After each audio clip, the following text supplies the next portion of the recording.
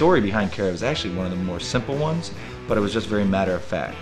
It's a big, heavy-bodied stout with, you know, dark roasted malt flavors, some coffee-like qualities, but more importantly, these great crisp chocolate qualities that you get from using ground carob that you don't have like some of the interference. Like when you use milk chocolate, sometimes you get a mouthfeel that's less than desirable. Some people will say chalky almost.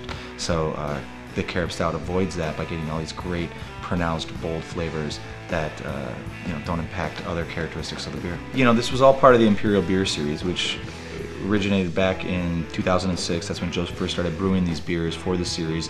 And the whole concept of the series was that Joe was going to finally brew these beers that he had been mulling around, wanting to brew, dreaming of for some time now. So in 2006, he decided to finally pull the trigger and start, you know, checking off these beers that were on the list. Joe looked at all the different beers in the series and said, you know, I have to have a stout.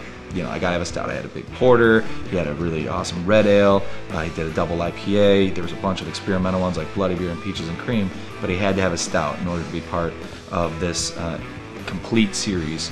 You can't neglect stouts because of the historical role they played in beer.